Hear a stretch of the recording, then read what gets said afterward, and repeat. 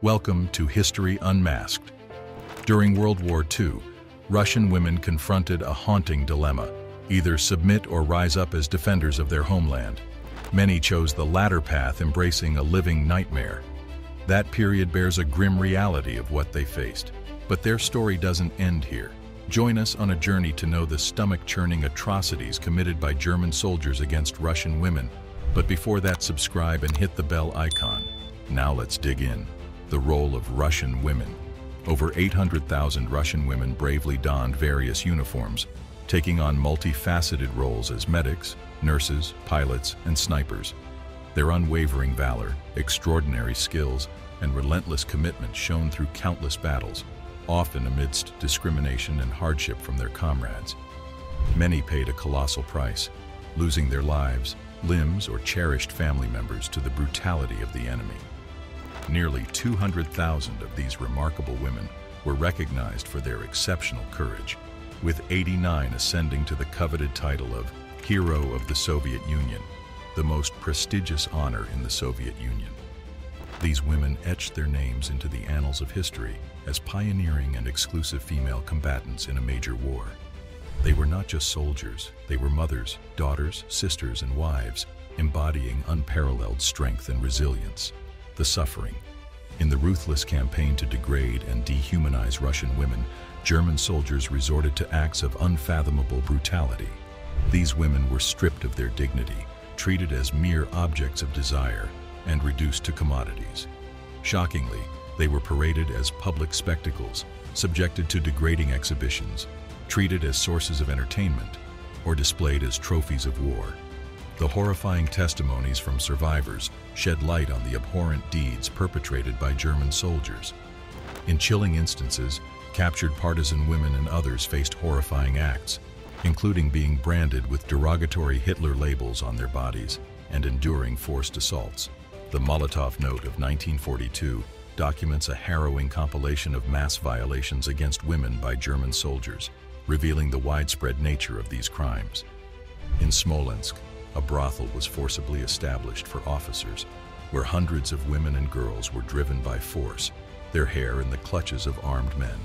The note also details the tragic plight of young women from various villages, often captured and coerced into the perilous task of removing mines due to their lighter weight, a move that significantly reduced the risk of triggering deadly explosions. Shockingly, the captors showed little regard for the lives lost in this gruesome process. Chilling accounts. One heart-wrenching incident recounted in the note is the ordeal suffered by local Ukrainian actors in Kharkiv. On November 5, 1941, a chilling order was issued, demanding the immediate registration of all actors at the Shevchenko Theater. When these actors complied, they were surrounded by German soldiers who harnessed them to carts, parading them through the busiest streets, subjecting them to the grueling task of hauling water from the river. The intention behind this grotesque display was to demean and degrade esteemed Ukrainian intellectuals. Perhaps most tragic of all, in Lviv, 32 women working in a garment factory were subjected to unspeakable acts and subsequently killed in a public park. In a horrific turn of events, a priest who attempted to intervene and prevent this atrocity met a similar fate.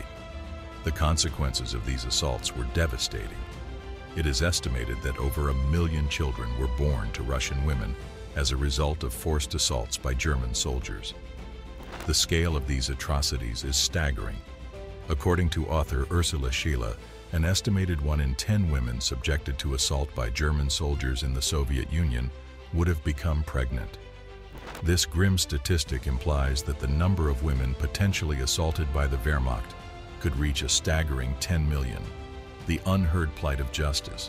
The occupying authorities displayed a disturbing indifference toward these violations unless they directly undermined military discipline. Russian women found little justice. Despite being theoretically punishable by death since 1941, few cases saw prosecution. Assaults committed by Germans against non-German women were often brushed aside, going largely unpunished. Changes in the laws surrounding these assaults in 1940 rendered them petitioned crimes, requiring victims to request punishment, leading to a significant lack of prosecution and consequences. During the military campaign in Poland, Only one case was prosecuted by a German court, with the guilty parties sentenced for Rassenschande, racial defilement, according to Nazi Germany's racial policy, rather than for the acts of assault themselves. Can we ever truly do justice to the women who suffered? Is it even possible? The answer remains elusive. That's all for today. Do tell us your thoughts in the comments below. Make sure to subscribe to the channel and press the bell icon so you don't miss any updates. Thanks for watching.